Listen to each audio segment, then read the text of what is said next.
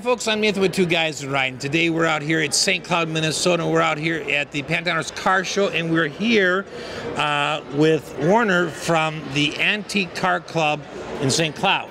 Correct. So, there is a little known history about the Pan car. Let's start with the background. So, who was it that created the Pan car? A man named Samuel Pandolfo started out selling insurance down in the southwestern part of the country. Okay. But somehow got the idea that he could build a better car than the ones he could buy. He was a traveling salesman, and he had all kinds of problems with the cars he was buying, and he thought, I can do better than that. So he started a company, the Pan Motor Company. And that was up here in St. Cloud. Well, they actually started it, I believe, in Michigan. Excuse me. Okay, Michigan was the first location. Yeah, and he gets started, and then he decided to pick. You know, now I got a company. Where am I going to land with it?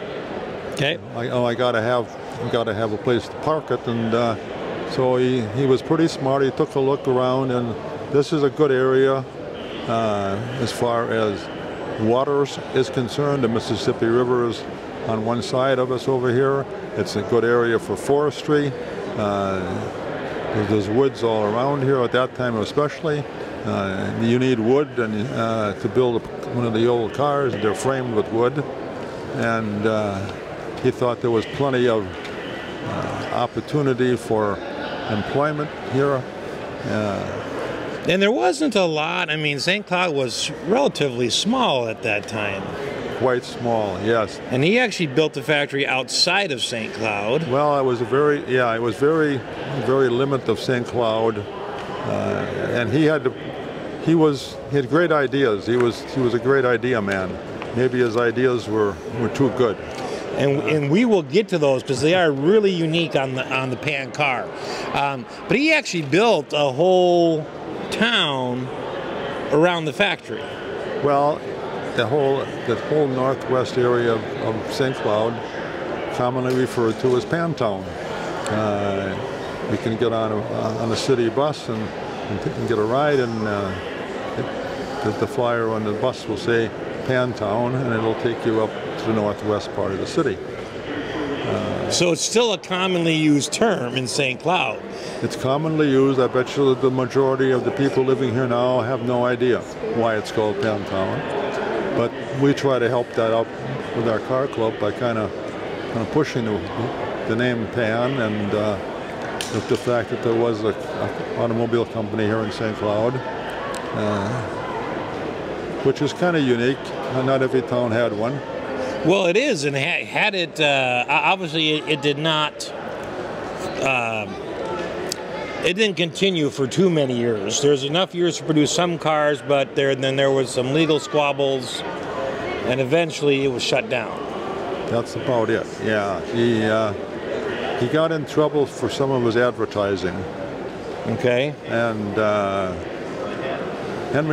between Henry Ford and the other big auto manufacturers, General Motors, why they had no love for Mr. Pandolfo, nor any competition that he might be able to generate. So there might have been a little mischief between the three companies, or the two companies helping this one not to succeed. That's correct. When World War I hit, of course, chaos reigned, and but Henry Ford managed to tie up all the steel production, and General Motors chipped in with Henry Ford, and they kind of buried Pan Motor Company and Mr. Pandolfo, and then they sued him for some false advertising, and things went on from there. It didn't get any better. He didn't have the resources to fight either General Motors or Henry Ford. So did he eventually end up then going to jail, or did he just shut the company down and disappear? No, the company was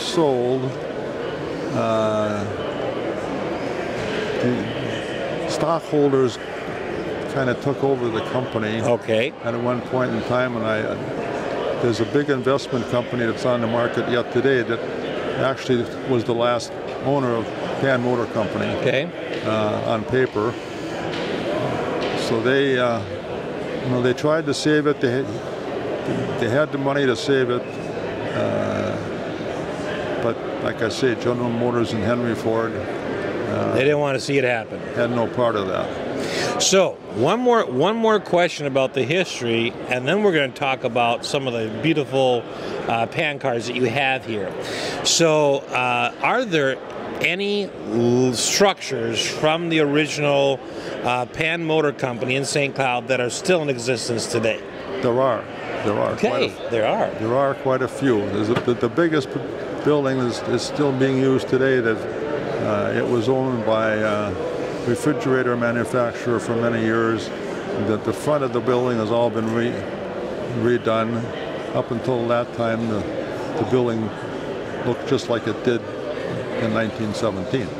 Nobody else ever changed it. It sat empty during World War II for the most part. Okay. And then then it got picked up, and manufacturing picked up, of course, and so it's been owned by several different manufacturers. Okay, but it's still in existence. Now, we were talking... The main building is still in existence. The power plant that generated all the power for the manufacturing, that building is still in existence. It's quite a ways off a track. And there's a variety of the homes that Mr. Pandolfo got started with. His home and a lot of others that along 8th Street North. Okay.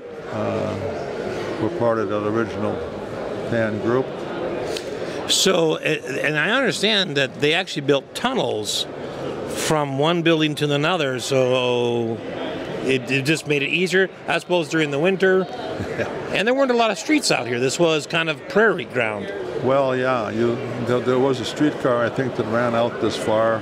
In the later years, I don't think in 07 or when things were getting started, there was anything. But yeah, there was interconnected underground tunnels to all the buildings, and of course that helped them with plumbing chases and things of that nature.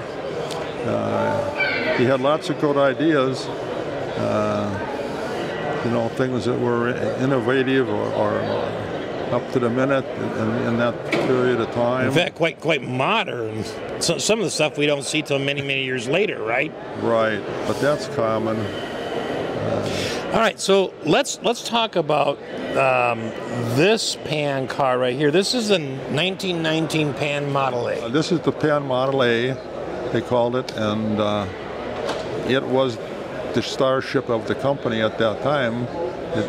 It had to make it in the market, or they weren't gonna succeed. Survive. Although they had plans for a couple other cars. There's some pictures around of a later model Pan Roadster. Okay. I understand they only built one of those. I actually knew a fellow that claims he saw that car in the flesh, so we know that probably did exist. Huh. Like I say, Mr. Pandolfo had a lot of foresight, but he was, maybe a little too ambitious. All right, so on the Model A, the 1919 Pan Motor Model A, let's talk about some of those unique features, because they are really interesting, starting with the back. Well, they had a compartment box in the back that held not only gas and water, but also there were other compartments. You could put your lunch back there, or you could put toolbox. And there was a toolbox, and there was a supply of oil, because those old engines consumed a lot of oil. So 5 different compartments: oil, water, coolant, a cooler, and a toolbox, all in that little area. All in that compartment. Okay. So on the liquids, oil, water, coolant, it wasn't a storage area that you set a container in. Rather, you actually dumped the fluid in. And was there something at the bottom to open up? Each one of those compartments had a spigot that you opened up. Wow. Okay, well that's very interesting because most manufacturers at that time didn't well, none had that, right? He used that tiny small space that everyone put a cargo rack on and said, put a steam trunk on there. Yep. All right, so moving to the front, there's a unique feature with the headlights. That's correct. The headlights will actually turn in their positions, in their where they sit, but they will turn around. So if you have to, if you got stopped out in the middle of nowhere at night, you could turn a headlight around and shine it into the engine compartment, and then see what you were doing or what you weren't going to be able to accomplish. Wow! Instant engine compartment light, and a bright one too. Pretty bright for the time. That's correct. No, I don't think any other manufacturers ever came up with that idea. Yeah, I don't think so. The on the interior, there were two things that I noticed that were pointed out to me. One is the seats. Tell us about what the seats do in that model. In this model, you can fold the seats down and actually make a double bed. Well, what they considered to be a double bed at that time. Right, because there wouldn't have been a lot of hotels around in 1919 along the highways. Well, you have to remember that 1912, 1913, 1910 even, a lot of these salespeople traveled over long distances. If you broke down halfway between Albuquerque and some, Podunkville, why, you might have to stop for the night. And he was a traveling salesman, so he would have experienced all these things, hence all the compartments in the back. I wonder how many times he ran out of oil. Okay, also, on the stick shift, it's reverse pattern. I can't remember why he did that. I know there was a reason why, but I don't remember why. I think it was to locate the shift lever better out of the way of a passenger. Yeah. That's kind of what it looks like when you look at where it's located. Going, if you did the normal pattern, that last shift into third gear would be in your passenger's lap. Yep. And this way, it was down right by your knee and in between you. Right. It's a guess, but I mean that's pretty much common sense guess. Yeah, that's a pretty good definition of the why and the wherefore of that. The club here owns this green one. You also have another 1919 Model A that is red. The red one. And that, it's unique, I guess, Warner, that a club actually owns cars. Usually they're individually owned, but your club has worked really hard to preserve the history. That's our objective, right. So you actually have two fully restored cars, and they work. These are driven, right? Right. And you share them with the local history center and museum? Yeah. Tell us about I think this is the P250 next to us. I'll call it a rust bucket, right? It's got no wheels, no tires on it, it's all rusted out. Half the engine sitting on the floor. But what is this? Well, it was the Pan Model 250. Okay. And it wasn't much different than the Pan Model A. It's kind of interesting that we obtained this car because